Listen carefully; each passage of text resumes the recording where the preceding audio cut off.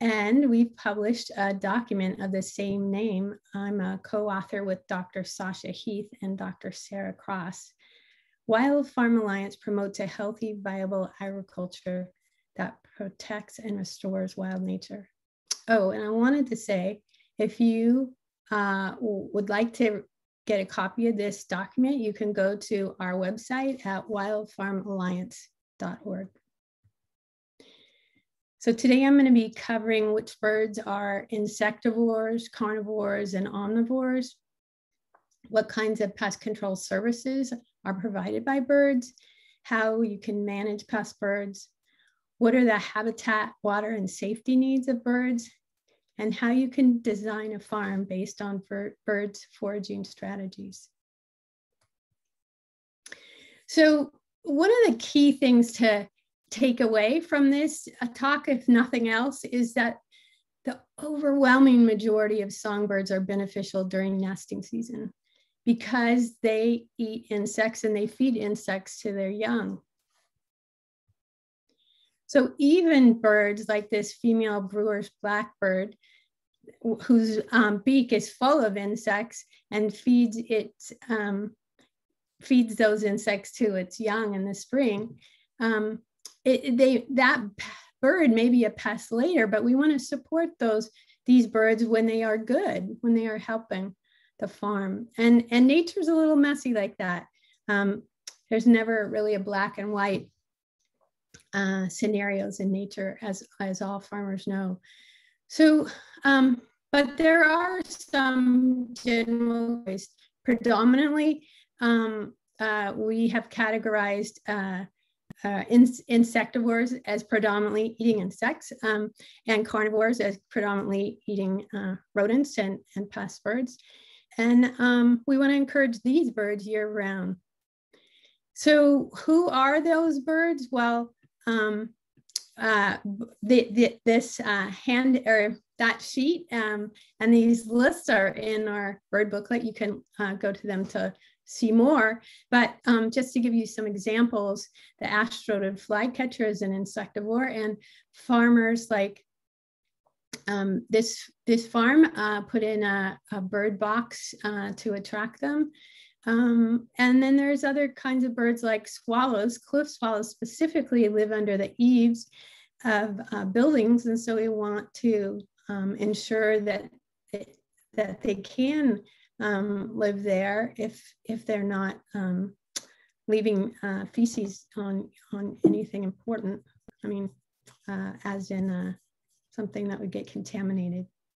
So there's also insectivores that need habitat. They build woven nests on vegetation, and that's like bush tits and yellow warblers.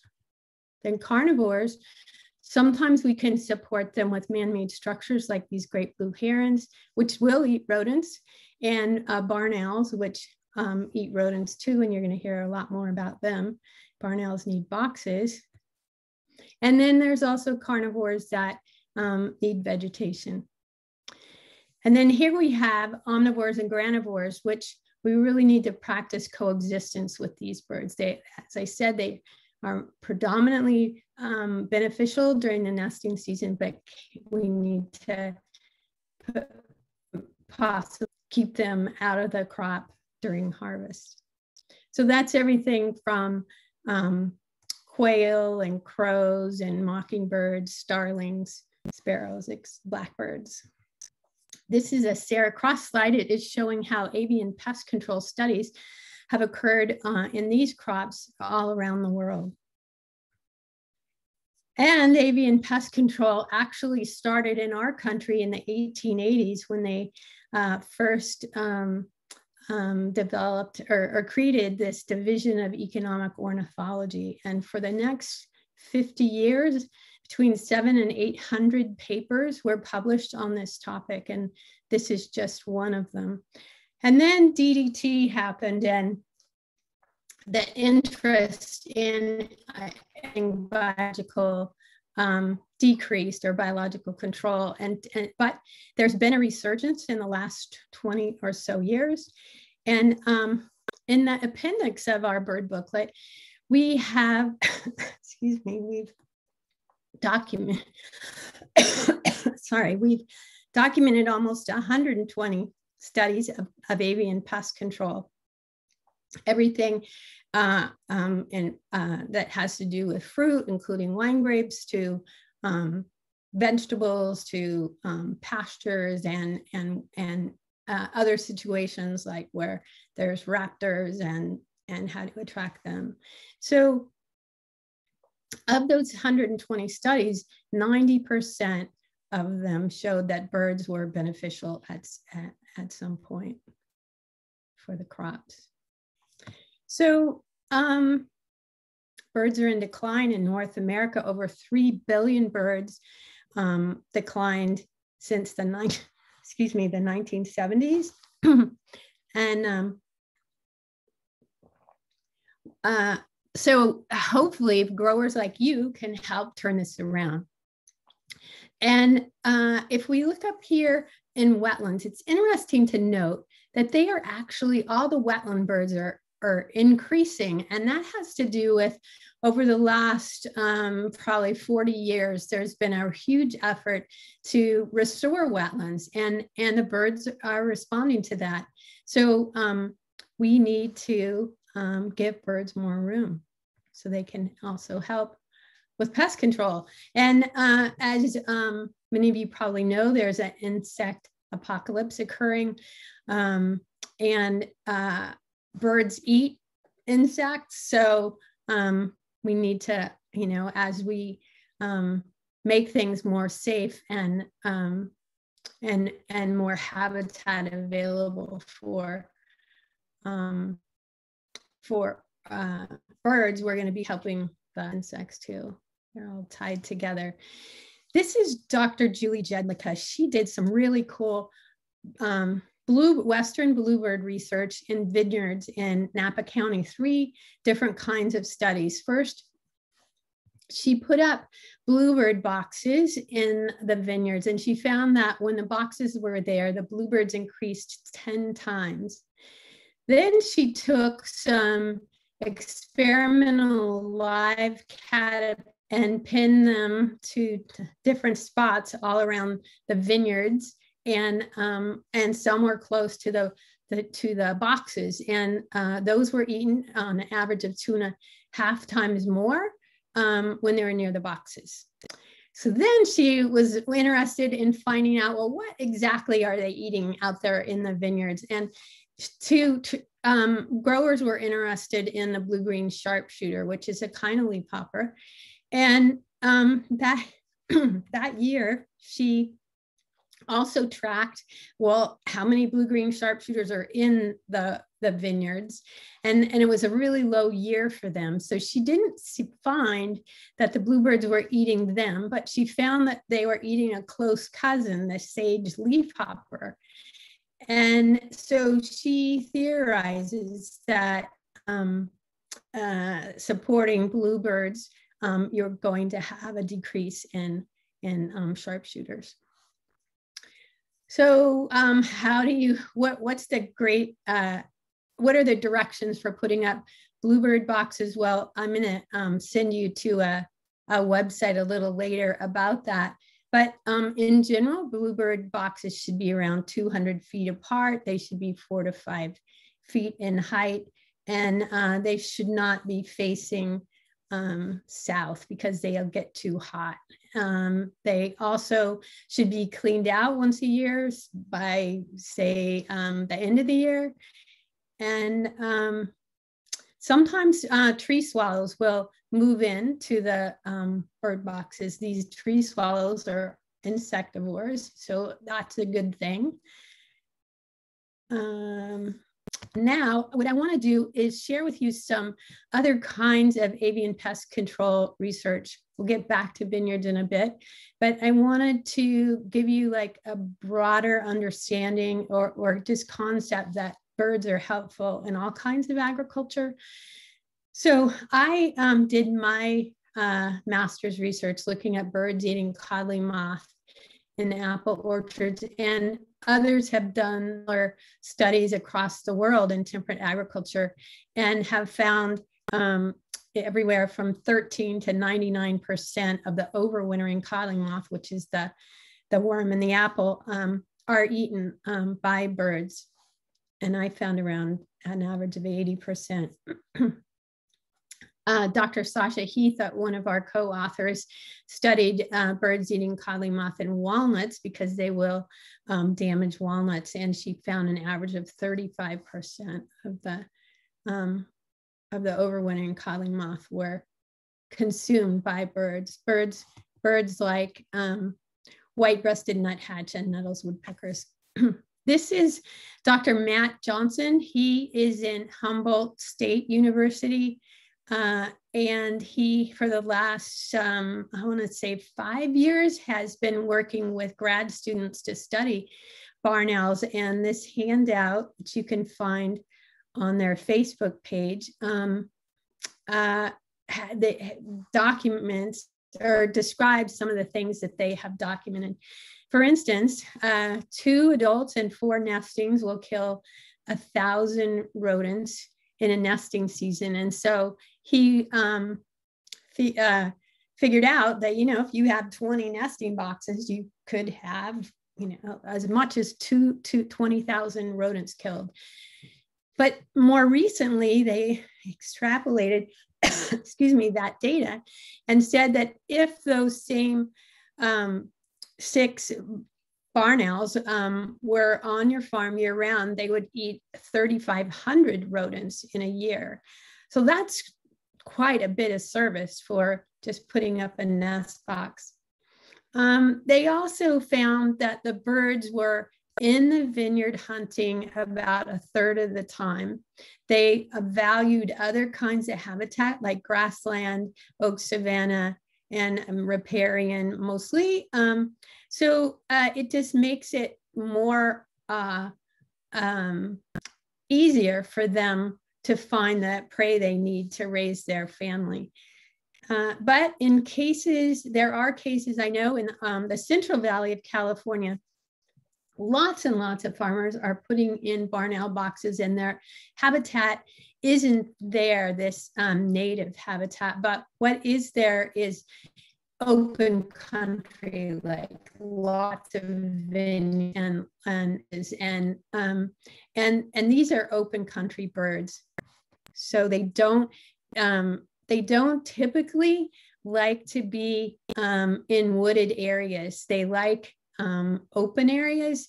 They think that in part it has to do with when they're flying into the box, they want it open. And we also know that great horned owls are predators of barn owls and they are woodland birds. So again, the barn owl's strategy is open country. And this is more of what Humboldt State came up with was the mix of who they're eating. They're eating lots of voles and mice and some gophers and then other miscellaneous rodents. And what they found, at least for Napa, is that barn owls will use are more likely to use nest boxes when they're made of wood. They're at least 3 meters off the ground. They face north or east, so again, not south. And they're placed within a ½ mile of grasslands, riparian, or mixed forest. I'm going to come back to this 3 meters, which is about 10 feet. And, in the past, growers have put these boxes up much higher, but we're finding that this is high enough. And really high boxes are hard to clean out. So just making them 10 feet and even putting them next to a dirt road where you could pull your truck up and get in the back of the pickup to stand on it to help to reach that and clean it out is a good strategy. Also, you don't want to put barn owl boxes or any kind of nest boxes, bluebird boxes or other boxes next to busy roads. So often we see that these birds will get hit by traffic. Plus, they like a nice place to live. They don't really gravitate towards really noisy places or busy places where people are a lot. So this is a website or a web page from Cornell's Nest Watch program, and it shows a black-capped chickadee, but actually there's for every bird that you could provide a nest box or some kind of nest structure, they have it here on their website. And you can download the directions, and they tell you how far apart to put them and how high and what direction. And so it's a really great resource, Nest Watch.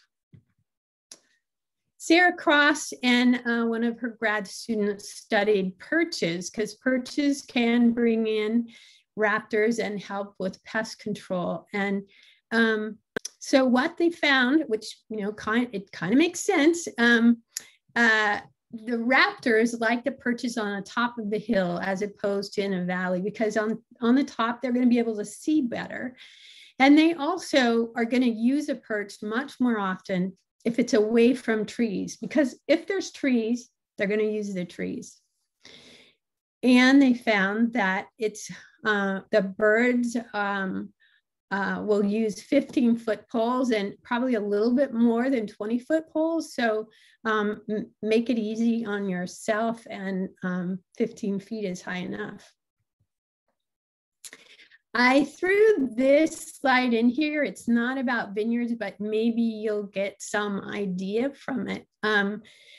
Peter Martinelli, who's on our board and runs or has Fresh Run Farm, was having a problem with sparrows eating his, it was brassica plants. And so he had an irrigation line out in his field. He unscrewed the sprinkler heads and screwed on these PVC tees. And he had seen a Cooper's hawk in the area. And that Cooper's hawk keyed in on these perches right away. And he ended up having a good crop after all. So other kinds of study, this is a study is about, with strawberries. And what the researchers found is that when strawberries are big, huge monocultures, there's a lot of birds that are eating the strawberries. And even insectivores sometimes were found with strawberries on their beaks. And they think that it's happening because there's really nothing else for them to eat. And they found that when farms were diverse and growing lots of different things, and or had diverse with conserved or planted habitat, and or were surrounded by habitat, they that damage really decreased. And so monocultures kind of encourage damage.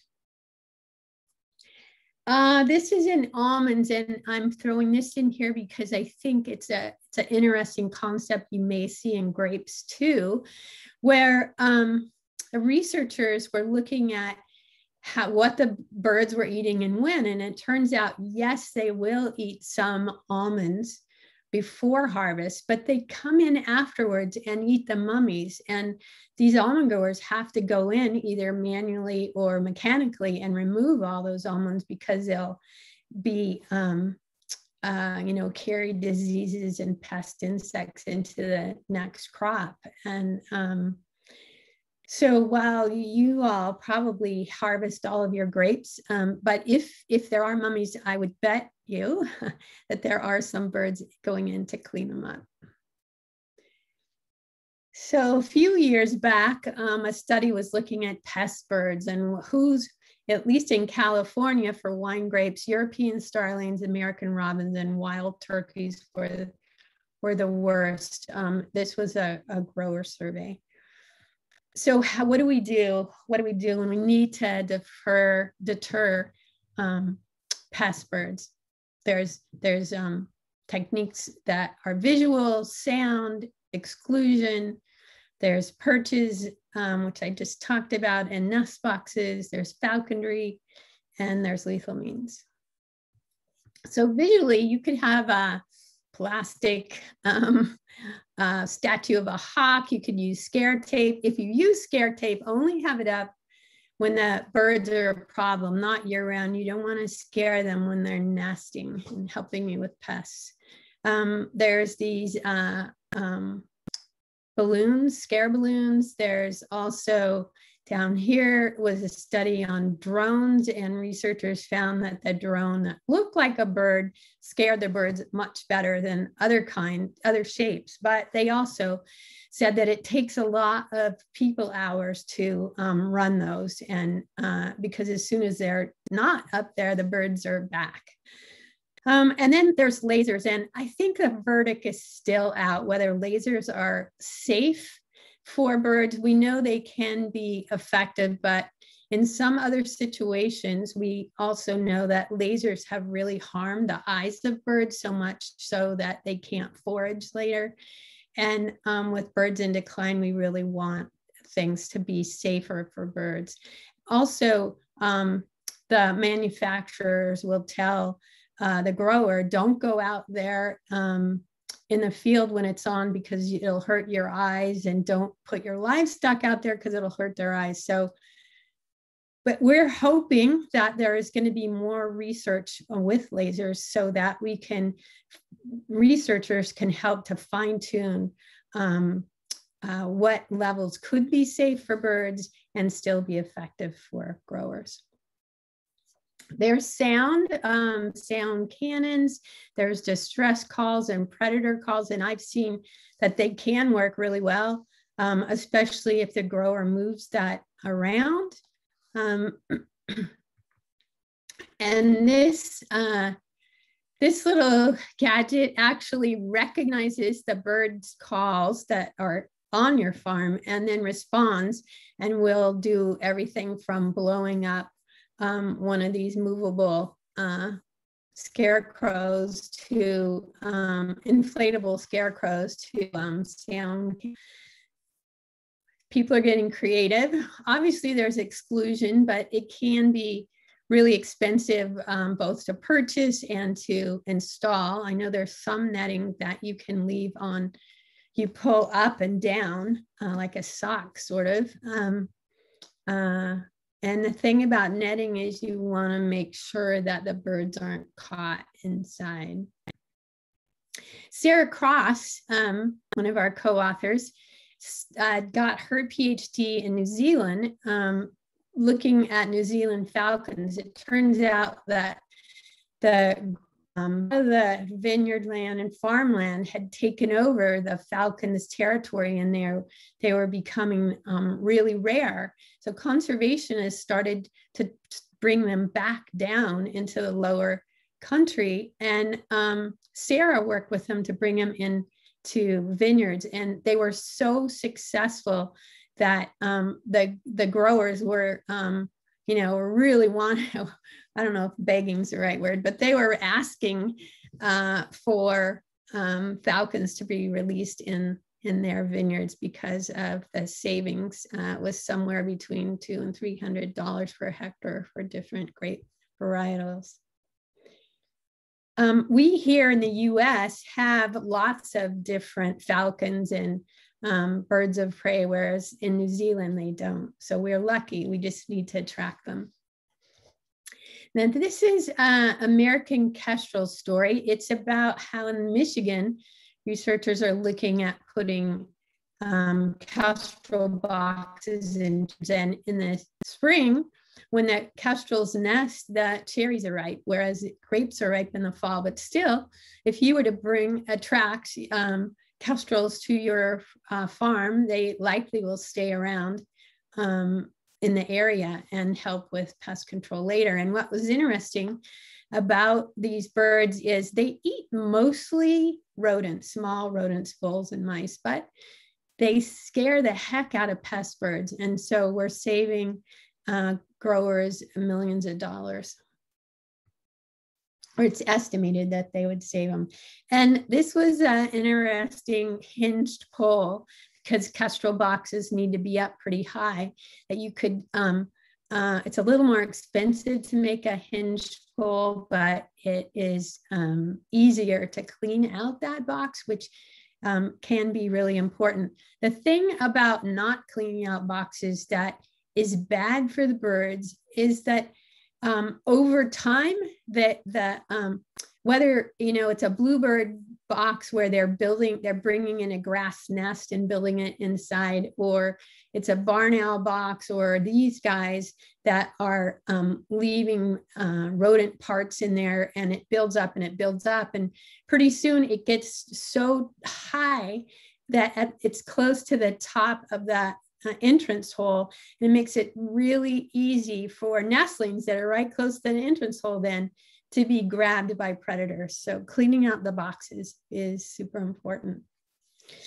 Falconry can work for sure, and it can be expensive. Sometimes growers like Louise Engel will become a licensed falconer. You have to have a license in order to use these birds to deter pest birds in vineyards. But I do know of cases where small vineyards will join together to hire a falconer to fly in their bigger area and become cost effective.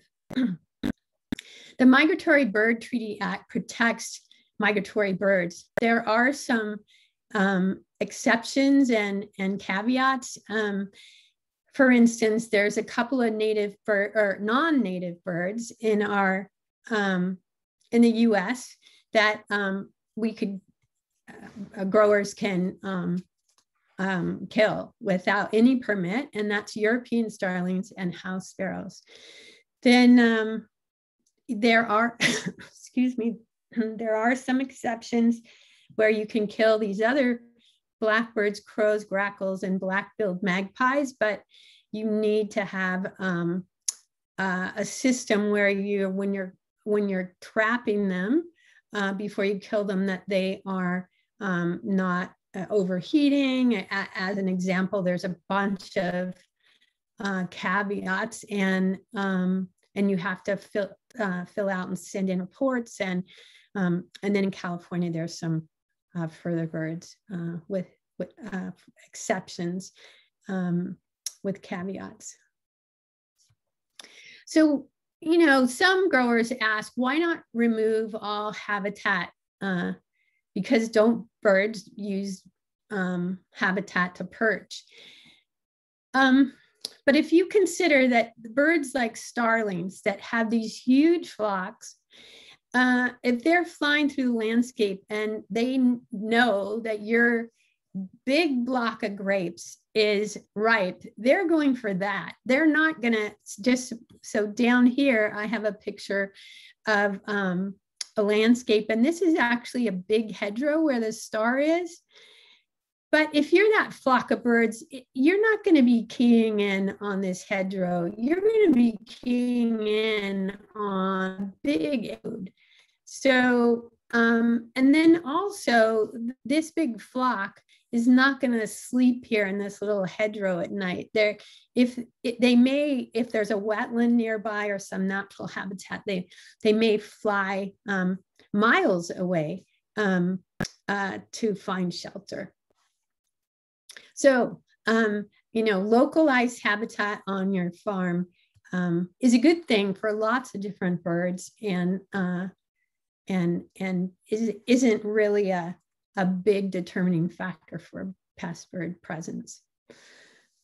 It's interesting to think about birds and how they help you depending on where their food source is.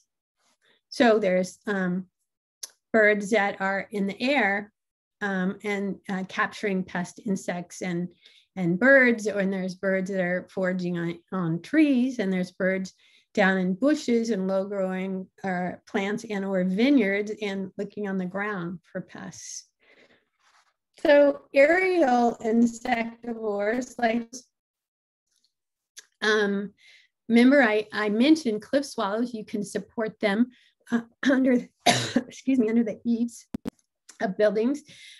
Tree swallows and violet green swallows use the nest boxes, the same nest box as bluebirds, and they're great to have around. And then barn swallows build nests in barns, but all of these are aerial foragers. Then there's falcons that are and kestrels that will capture birds in the air. They're really fast. And then there's birds that are looking for prey on the ground, like barn owls and like golden eagles, like bluebirds. And then there's the birds that are foraging in trees, whether it's chickadees or warblers, or remember, we saw earlier nuthatches and woodpeckers. So you can design your farm to make the most of bird foraging strategies. And I've been on a farm, probably several farms, that have all of these kinds of birds because they're providing different kinds of habitat for them. So why not? Why not have all these birds working with you? If you don't know much about birds, this is a really cool app you can download for free, Merlin. It's part of the Cornell Lab Ornithology. And it's a lovely way to learn about birds. They ask you simple questions. This is a bird, the color, where was it on the ground, and so forth. This is another Cornell website that's really great. If you want to learn about, say, bluebirds, you can learn what they sound like. You can learn where they live. You can, learn all about what they eat. And it's another great website. And then the third website from Cornell can help you determine if, in fact, you want to attract birds in your, if birds that you want to attract actually live in your area. So you go to eBird, and then you go to Explore, and then you go to Species Map, and I put in Western bluebird for my area. This is down in Santa Cruz, California. And all the blue means that they have, this is citizen science. People have reported seeing bluebirds here. And the red spots are hot spots where there's a lot of bluebirds. So birds need nesting habitat, which we talked about. They need cover habitat, water sources, and they need safe farm fields. So, before we people started changing native habitat, there was lots of cavities that tree swallows and bluebirds could use. These were made by woodpeckers, but now providing nest boxes is in the birds really like, and not just tree swallows and bluebirds, but these birds too, chickadees, titmice, flycatcher, violet green swallow, a couple of wrens, and the nuthatch all can be supported with nest boxes. Birds also need for cover to hunt from. And in this experiment, hedgerows helped to support birds that were going out into, into kale fields and eating pest insects. And they were eating more closer to the hedgerows. With this study, they showed that this is another Sarah Cross study, that if there's just 2 trees next to alfalfa field, it increases bird species significantly. And she found that birds help reduce pest insects in alfalfa by over 33%. So having vegetative habitat is putting in hedgerows is a good way to bring that habitat to your farm if you don't have it. And hedgerows and farmscaping for California agriculture. I know it's California, but we have a lot of the same plants as the Northwest, and there's lots of information in there on how, what are the best things to do in order to have a successful hedgerows and other farmscaping. So repairing habitat is really important. If you have that on your farm, conserve it, restore it. Could be ditches and canal banks, or it could be natural creeks and streams. These two websites, this is National Wildlife Federation and Audubon's native plant websites. You can look up native plants that would be good to put on your farm here, and they support birds.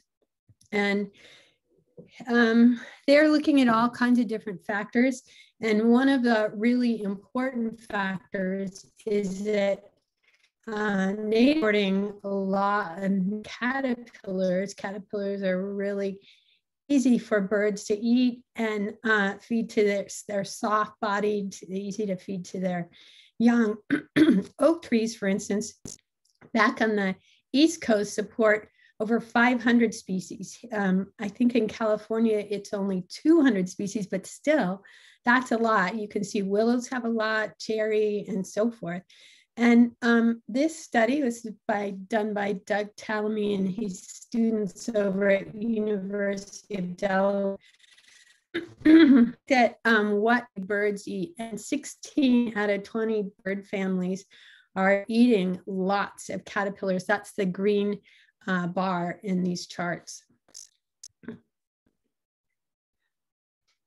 So just to give you an idea, this is a chickadee in a willow forest, and I took this shot.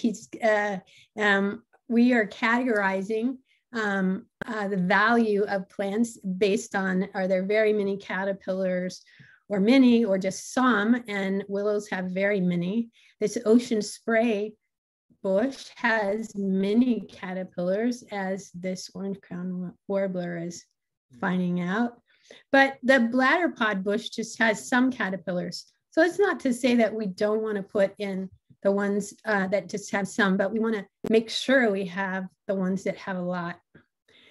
Tree swallow here is eating wax myrtle berries that fruits 4 seasons. That's another thing we want to think about, is when a plant fruits, is that fruit available all year, or just, a month? Or like these honeysuckle berries are available in 3 seasons, and dogwood berries are available in 2 seasons. Penstemon flowers 3 seasons, Oregon grape flowers 2 seasons, Cleveland sage 2 seasons. Another thing to think about with habitat is who are you going to support? Like having big trees would support great horned owlets like these guys here. They want to be in big canopy up high. But other birds like red-winged blackbirds nest. This is in elderberry, so that's mid-story. And then there's other smaller birds like Costa's hummingbird, which is nesting in understory. But that's not to say that there's definitely a lot of small birds that will nest up high. It just depends. So water is important. Birds need to keep their feathers clean. So they bathe. Some birds like cliff swallows and other kinds of swallows, barn swallows, need mud to build nests. Sometimes you have a natural area that already provides water, or sometimes just leaving a pipe dripping can make all the difference for birds. We want to manage our farms as safely as we can. So we are learning that neonicotinoids are really hard on birds, and that some studies have shown that they get disoriented and can't migrate correctly when they're exposed to neonics. Then a rodenticide bait, excuse me, it can accumulate in the birds and raptors' bodies, and especially the second generation kind, which doesn't kill rodents right away. They keep eating it and eating it, and then pretty soon they have this huge body burden, and then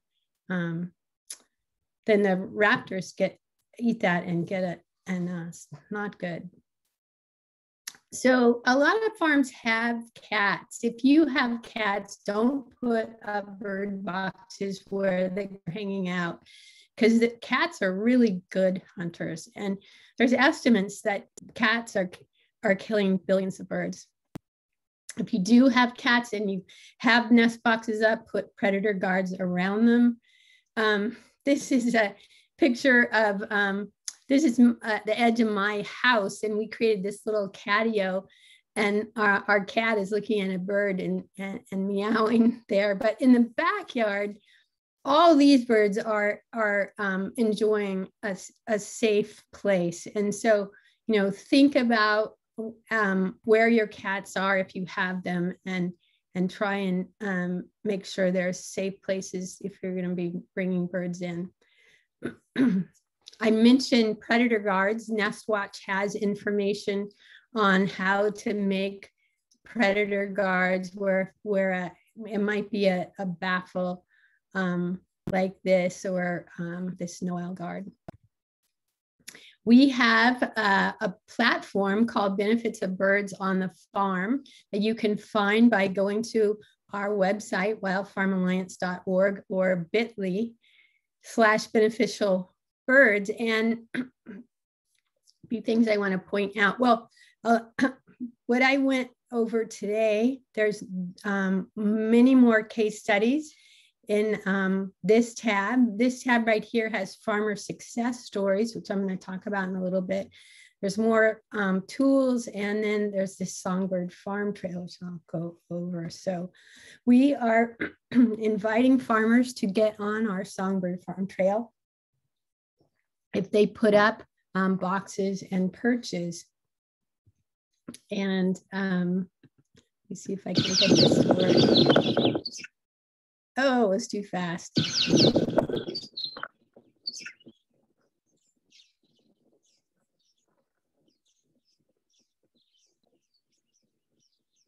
A Western bluebird. So farms like that farm at Blue Heron Farm is on our Songbird Farm Trail, and we'd love for you to join us. You can contact us at Wild Farm Alliance, info@wildfarmalliance.org, and I'll show you my contact information at the end too.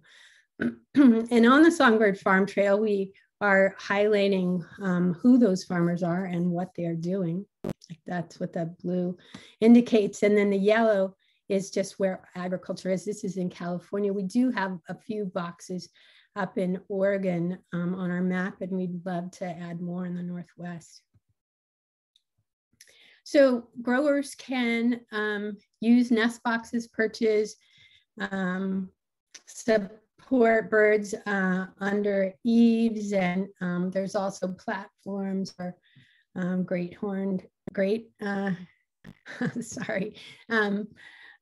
egrets, great blue herons, that's what I'm thinking. Conserve, plant, and restore native habitat, provide water sources, make sure to manage and coexist with pest birds, and take care when there's cats or other predators present and when using pesticides. So I mentioned we have farmer stories at our bit.ly/beneficial birds. You can go and listen to this 4-minute video with Ames Morrison, who is at Medlock's Ames Vineyard in Healdsburg, California. And we pair growers with researchers like Brianna Martin-Tinko, who's at UC Davis. And we also have 4 other avian pest control videos at Vineyards, Spring Mountain Vineyard, where they have over 800 bluebird boxes. It's a really cool story. You want to hear that. We featured Tres Sabores Vineyard and then Garrigach Vineyard. And again, we're pairing these vineyards and growers stories with research to back it up.